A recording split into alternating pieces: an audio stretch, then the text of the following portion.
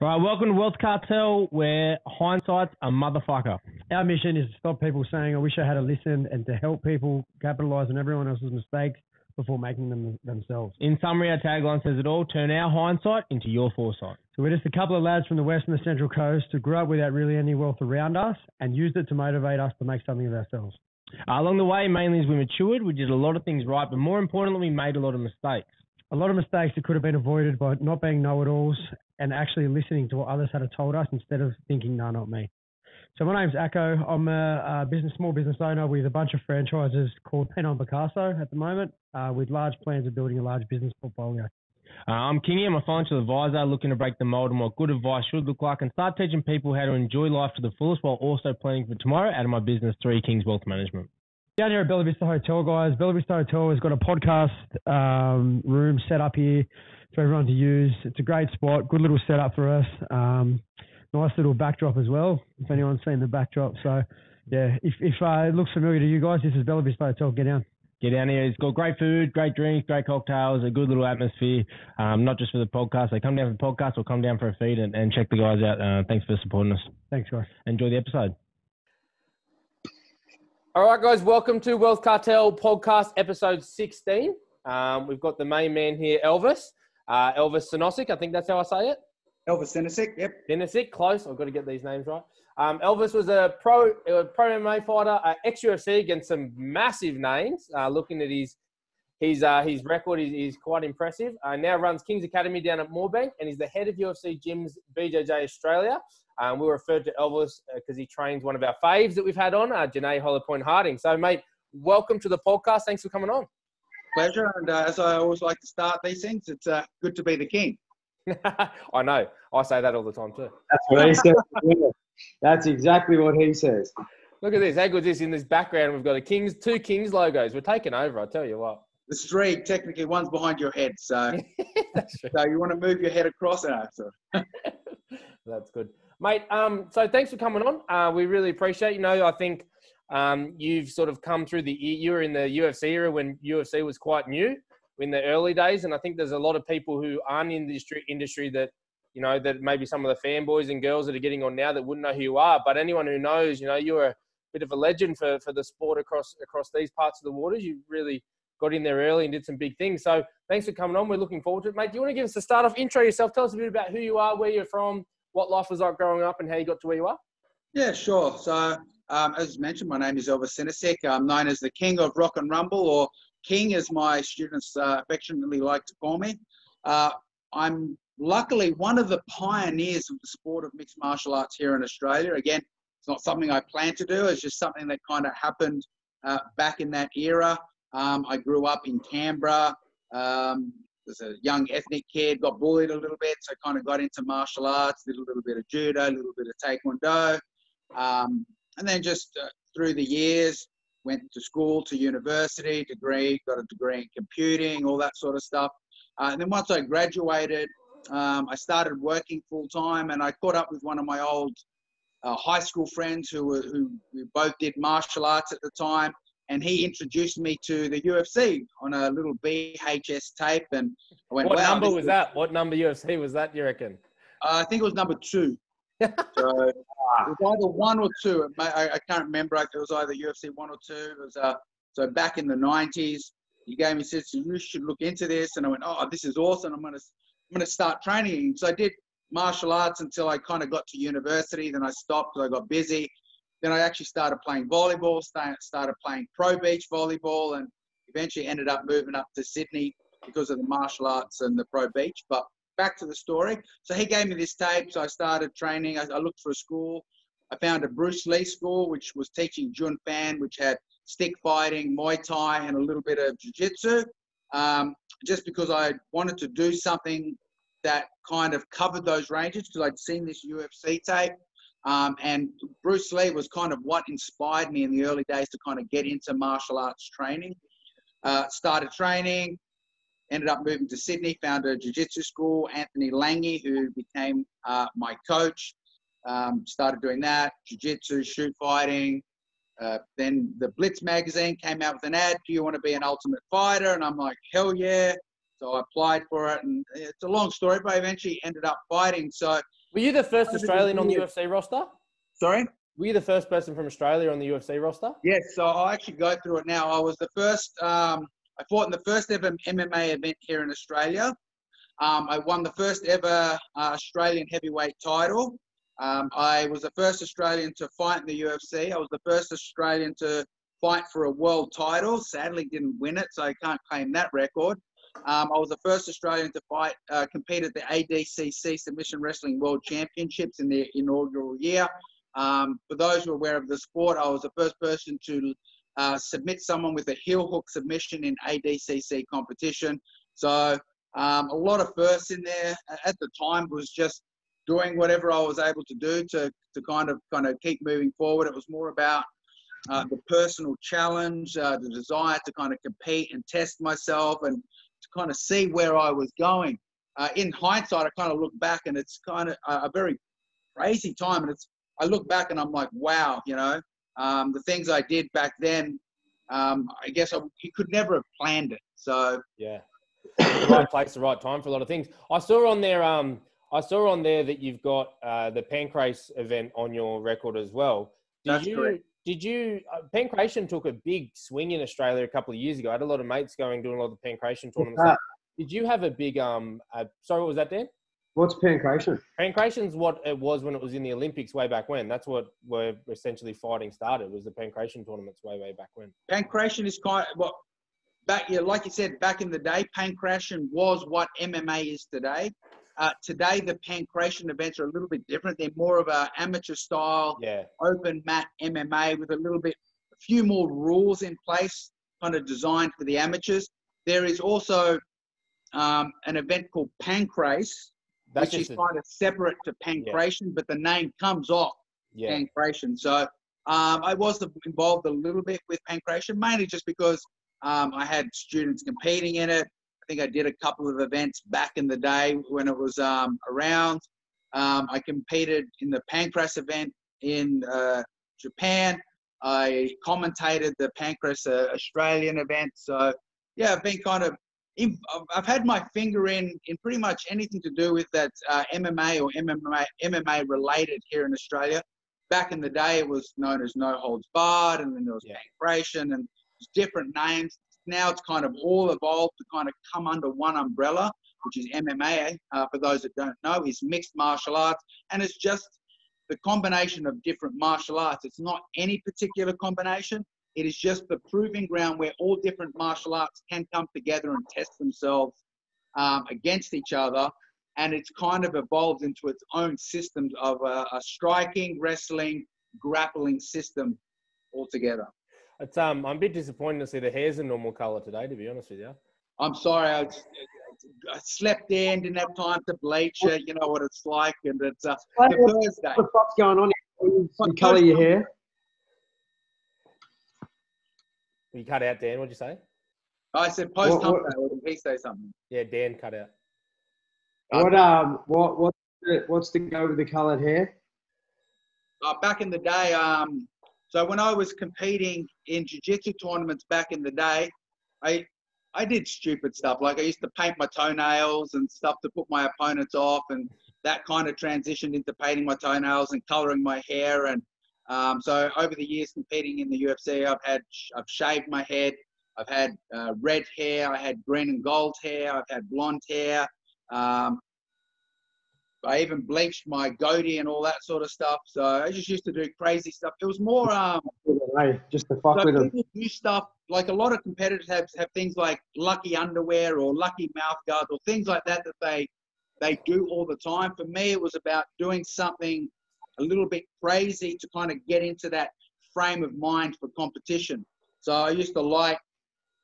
I knew that when fight week came up and I was doing whatever I was doing, whether it was coloring my hair, painting my nails, or shaving my head, it was like a mental preparation that I'm getting ready to fight. So by the time I walked into the ring, I'd already started my mental preparation, doing things like you get your walkout song, particularly if you know what it's going to be in advance.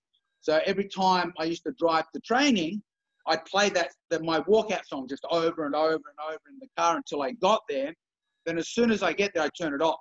You don't want to listen to it. Now you train. Now you focus. And that's the same thing as like you listen to it as you're walking out to the ring or cage. And then as soon as you get there, it turns off. And then you've got to switch on.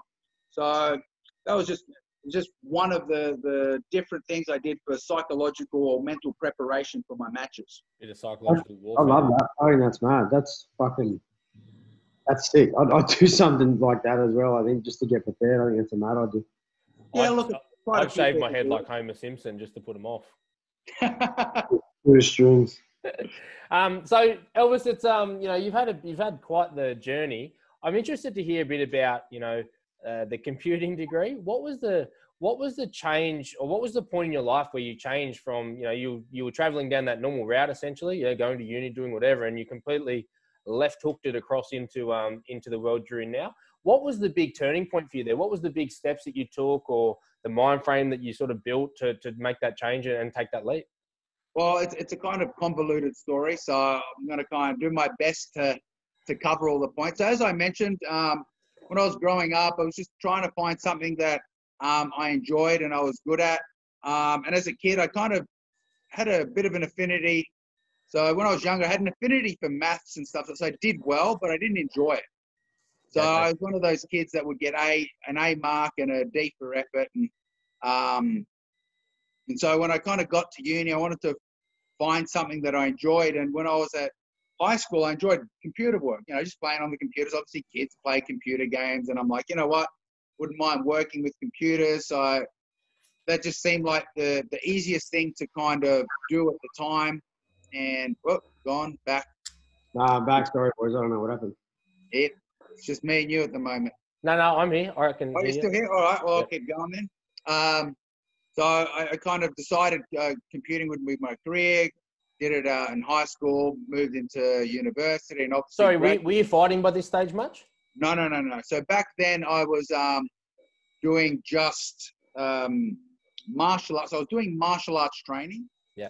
But I wasn't fighting. Like I was competing in jiu-jitsu competitions or things like that, but not actually fighting. I didn't actually start fighting until after I graduated. Moved to Sydney, started working. So I've worked for some of the biggest companies in the world. When I was in Canberra for Aussie, the Commonwealth Department of Public Prosecution. So obviously government being Canberra. When I moved to Sydney, I worked for Microsoft, Qantas, Colonial State Bank, and then Coopers and Lybrand, which became PricewaterhouseCoopers. So during that time, I'm working in IT. I ended up spending about 10 years in the IT. Moved up to Sydney because I wanted to play professional beach volleyball and do Brazilian Jiu-Jitsu. And then through the Jiu-Jitsu, I discovered the MMA. So I was playing pro beach and then discovered this or no holds barred back in the day. And then I started took a dive into the MMA, and it was quite exciting. Obviously, it was brand new. No one else was doing it.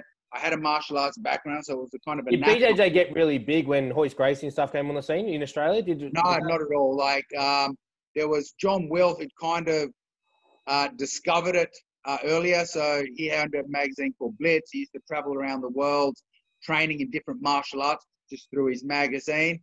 And this, I can't remember his name. I think it may have been Pedro or something. This Brazilian came over, put a $50,000 challenge to anyone to fight him. So basically, he put up 50, you put up 50, and then the winner takes all. So John Will's like, I've fought he was a Salat world champion. He'd gone to India, wrestled in the pits of India and done things like that. And he's like, this sounds interesting. But he's a smart man. So he's like, you know what, I'm not going to just dive in. I'm going to find out a little bit more about what this guy does, where he comes from. So he actually ended up going to Brazil and, just finding the Gracie brothers and then eventually the Machados, who he ended up affiliating with. And that's kind of how he brought jiu-jitsu over to Australia. So he was the first one that kind of brought it over as the UFC was, kind of starting to take form. So by the time I discovered it, John Will had already been doing it for a few years. I think he got in just ahead of Hoist Gracie coming into the UFC because the Gracie challenge was already quite well known in Brazil. So they basically challenged any other martial art to a fight, and they pretty much came on top all the time. And this Brazilian took that idea and decided to travel around the world, see if he could make some money. But I'm not sure how successful he was at actually getting people to take up the challenge, because It's a lot of money back then. Put up $50,000 of your own money. Crazy, but that's such a fucking cool story. I'd never ever heard that before. That's unreal. Like I love the fight scene in the MMA. I've never ever heard that. That's unreal.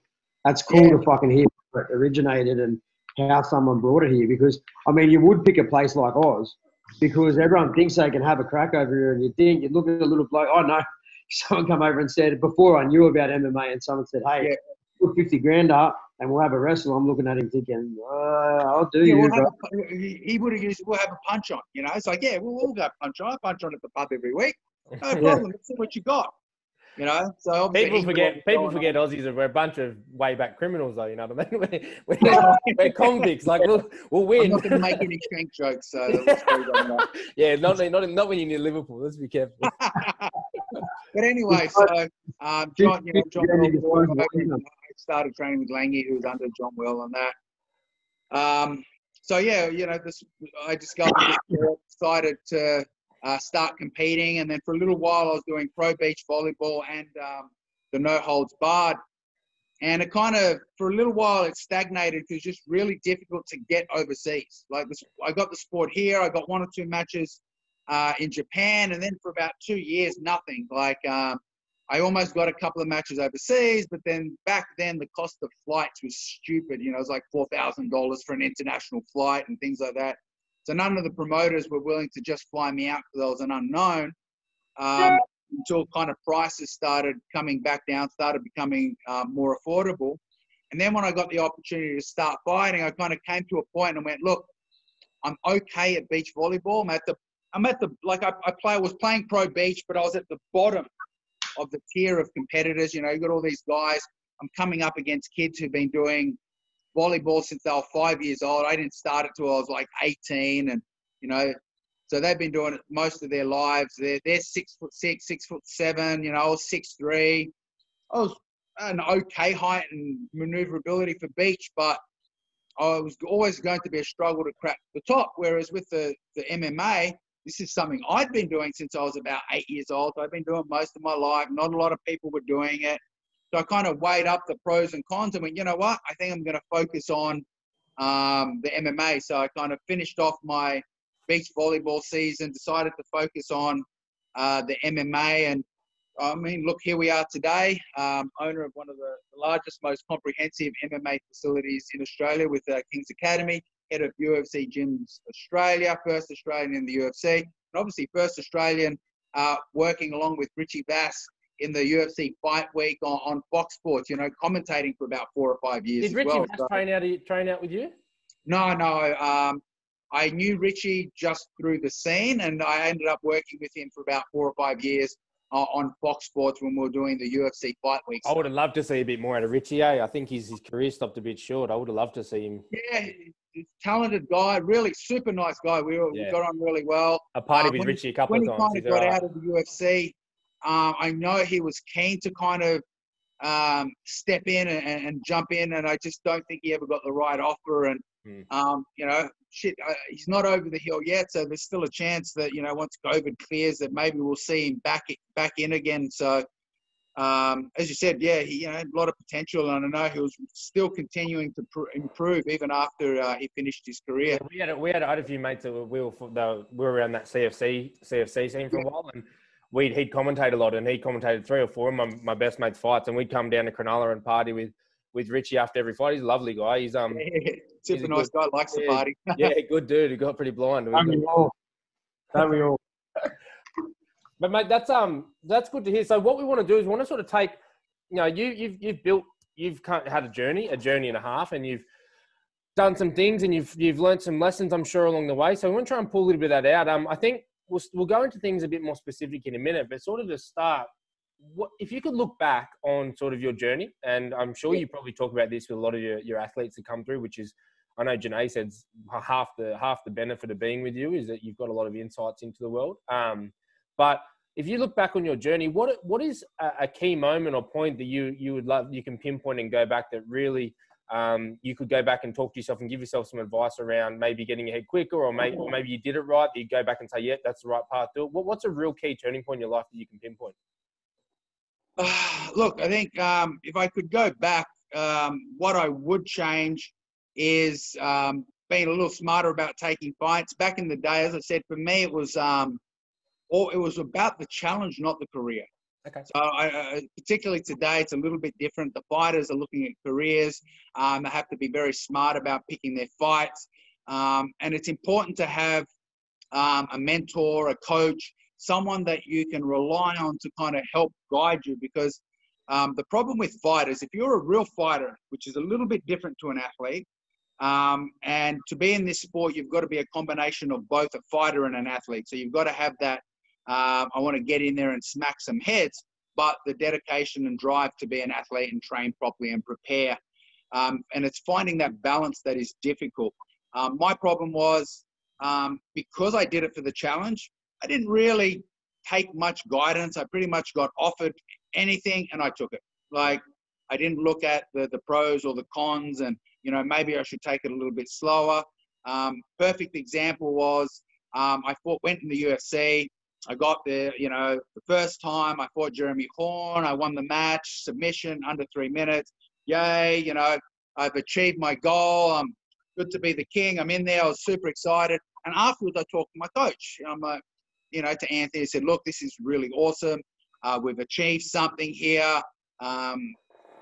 We've got a great career option. So we're going to take things slowly. We're going to pick our fights very carefully. We're going to try slowly move up. We watched Tito Ortiz absolutely dismantle Evan Tanner. It was he's a beast of a champion. We're like, wow, the guy's a monster. We really want to make sure that when we get there, we really earn the opportunity to fight him and make sure we can give him the best challenge possible. And then, so, went back to Australia. I'd beaten their number one contender because Jeremy was supposed to beat me, and after beating me, was supposed to fight Tito. So after I beat Jeremy, they lost their number one contender. So the UFC started looking around for other contenders, and no one really wanted to step up and face Tito at the time. He was super dominant. Everyone wanted more time. Everyone wanted to prepare. And so the UFC's called me and go, look, the funny thing is, it's always at like 3 or 4 o'clock in the morning that I get these phone calls. So the next day, it's like a dream. So the UFC calls me up and says, hey, Elvis, this is Joe from the UFC. We're really impressed with your first fight in the UFC. You submitted Jeremy. You beat the number one contender. So now you're the number one contender. We'd like to match you with Tito on UFC 32. You good to go? Yeah, fuck yeah, I'm in, no problems. Just send me an email. I'll talk to you tomorrow. Went back to sleep. And next day I woke up and I went, shit, I had the weirdest dream that I'm fighting for the world title. You just said yes to the baddest man. And it's the same thing that happened when I got the call. He called me at like 3 o'clock in the morning. Look, Jeremy's lost his opponent. We've got 2 weeks to get a replacement. You in? Yeah, absolutely. Just send me an email. Get into work. I'm like, fuck, I had the weirdest dream that I'm going to be fighting the UFC. Shit, I am fighting in the UFC. But the hard thing is like, I get into work, check my email, and I'm going, oh shit, what have I done? Didn't even check with my coach. Yeah. And I'm like, hey, Anthony, remember that talk we had in New Jersey about, taking things slow and really picking our opponents and being careful? He's like, yeah, no, yep, I remember that. And he goes, I've thrown it all out the window. We're fighting Tito for the world title. He's like, oh, well, shit happens. Let's get you ready.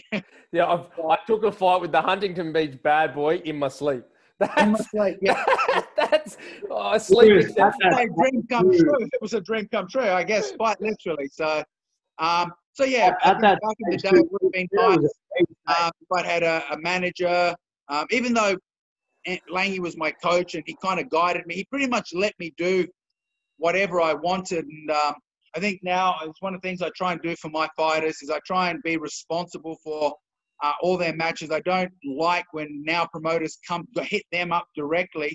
I tell my fighters to say, look, if a promoter hits you up, tell them you're interested, but I have final say, send it through to me so I can look at it. So if there are any issues, because fighters, again, they have balls of steel and, they get offered a match and they're going to go, you know what, I'm not afraid, I'll take it. But it's not always the smartest move. And, promoters have other things I saw that too. Other things going on that they're interested in. Your well-being isn't always their priority, whereas for me as a coach, their well-being is my priority. Yeah, so, I think Janae put it well. She said, there's a very big difference. A lot of athletes across the board in different sports, their careers due to, athletes are prone to injuries, right? There's so many injuries, and it creates where they're trying to create a career, but really all they've got is an opportunity. So if you want it to be, because you don't know how long it is. So if you want it to be a career, you have to treat it like a career. And a lot of these fighters they go, I want to be a career, but they treat it like an opportunity. And, they just take really quick. And sometimes you don't have a choice. That's fair. Sometimes you don't have a choice. Yep. But Janae said it well. She said, I'm trying to create a career, which means I've got to create a brand. This is my brand. This is my company. And I've got to treat it as such. I can't just be willy-nilly, jumping at everything. I've got to be serious and focus as if it's a career. And I thought that was a really nice insight into. Well, yeah, I think that was one of the things I did get right very, very early on. I realized branding was very important. So, as I said, I got the nickname the King of Rock and Rumble, and I've got the finger point. So anyone who's watched, Fight Week or seen any photos, I always go, it's good to be the king. I've got the #1 finger point. And where that actually came from, again, it was just one of those opportunities. I just won my first fight in the UFC. I was super excited. I'm standing there waiting to get my hand raised by the referee. And then I look down and there's this cameraman on his knees with a camera pointing up at me. And I've looked straight down the barrel of the lens. I've kissed my finger and gone, pointed down and this stupid grin at the end of it. And then the refs put my hand up. And the UFC saw that. They loved it. They stuck it on the end of their video game montage. Again, first Australian in a UFC video game. So another first. And then they stuck it on their ads over in the US. So they do this montage of all the fights and hands getting raised. And then at the very end of the montage, it's the finger point. So I kind of kept that with me and ran with it, with the nickname the King. But back in the day, I also had I used to brand myself as the world's toughest nerd. It's important to have a following and people that can relate to you. And I was an IT person, and most IT people classify themselves as nerds or whatever. So I thought it was pretty cool to kind of classify myself. I think Stipe's got that now. I think Stipe's taken it. Well, he's a fireman. He could be the world's toughest fireman. Get the hell out of my nerd thing. Maybe Rob Whittaker with his gaming. I don't know. Or even Izzy, even Adesanya with his anime loving. You know what's funny? They can take it now. The important thing is I was first. So they can jump on my bandwagon all they want, not a problem at all. But yeah, as I said, I discovered early it was very important for branding, creating an image, being consistent. I was always known as the nice guy. I loved my fans. I loved interacting with them. So I made sure throughout that time, I kind of stuck with it. And the advantage was because I was the world's toughest nerd, the guys that actually coded the first ever UFC video games were fans of mine. Because they're IT people, they're nerds. So they actually gave me secret moves that were probably the most powerful moves in the video game back in the day. So I got kind of lucky there.